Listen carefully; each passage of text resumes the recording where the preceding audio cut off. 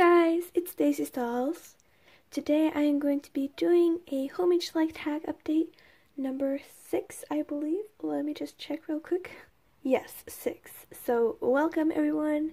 Today I'm going to be showing you things that I have made, and it has been a while since I've done the last homemade Schleich Tack update. So I really hope you enjoy watching this video. I want to start off with, because I have made 2 repaints. So I thought I would just get those out of the way first. So the first one is actually a resculpt. Oh gosh, you cannot see it. Oh no. It has to be weirdly overexposed for this part to work. I'm really sorry. So this is Dapple Dude. He is my first ever complete resculpt. I have tried to resculpt in the past, but I've never succeeded. But I really love how he turned out.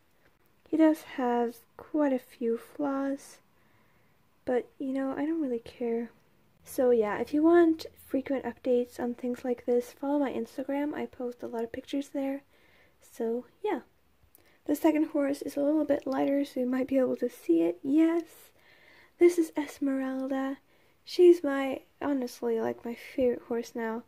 So she was the 2018 Connemara mare, and I repainted her to be a bit darker, or actually a bit lighter and not as yellow.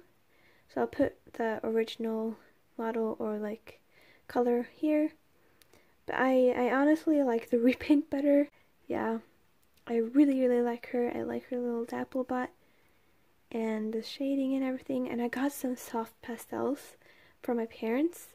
So my repaints are going to start looking a little bit better. So yeah.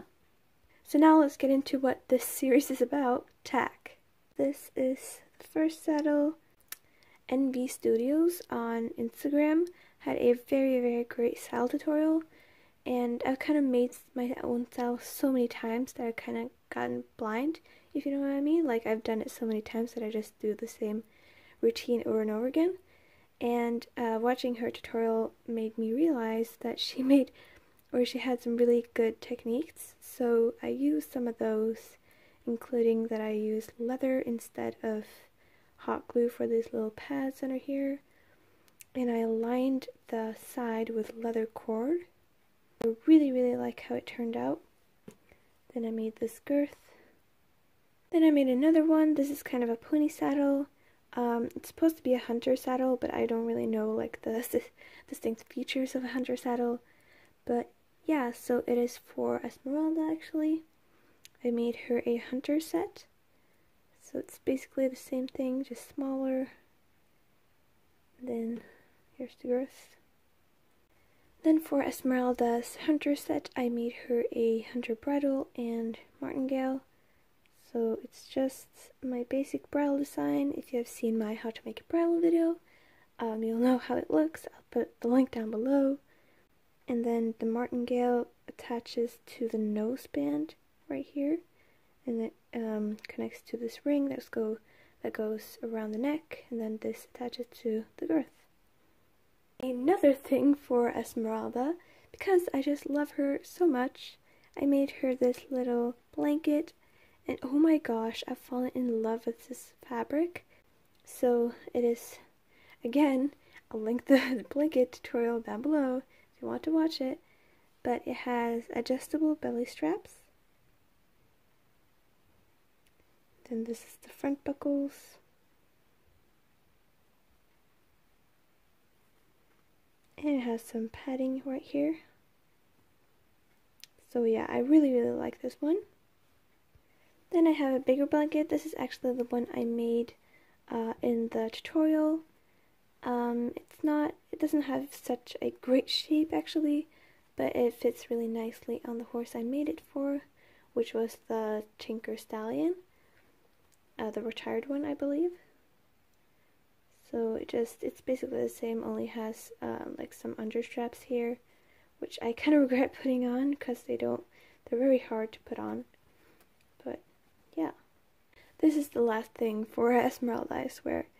So this is a halter I made with brown leather, and if you've followed me for a while, you probably know that I don't really craft with brown leather because I've never found any. But again, my sister asked me if I wanted some shoes that she wasn't going to use, and the sole of it had very thin brown leather, so I was so excited and I used it. And it just goes to show that you can recycle so much and use it for crafting supplies.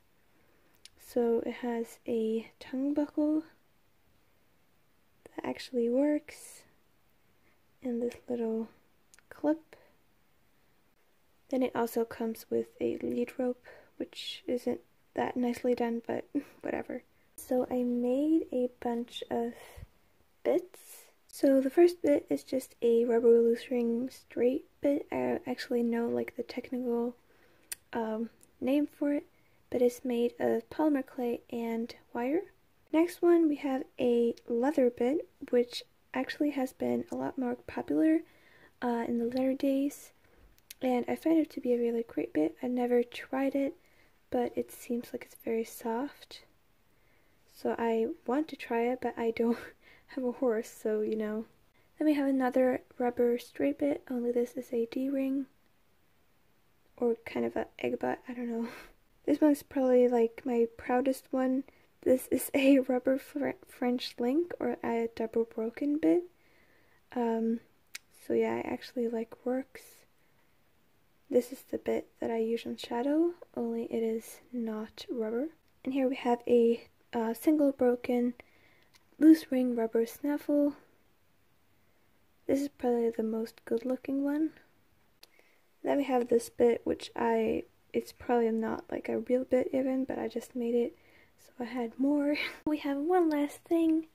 This is a rope halter with reins. So it's a bitless bridle kind of thing, but it's a rope halter. I made it, oh my gosh, I actually made this for Esmeralda too. I'm obsessed with Esmeralda. So yeah, it's just a normal rope halter. I have a rope halter tutorial on my channel if you're interested. So that was it for this homemade Schleich Tack update with some repaints. I hope you enjoyed. If you did, don't forget to leave a thumbs up and subscribe to the channel if you have not already. And yeah, let me know what you think. Leave me some suggestions for things I can make. Thanks so much for watching, and I'll see you next time. Bye! Oh my gosh, my cat has caught a bird, and she's right there.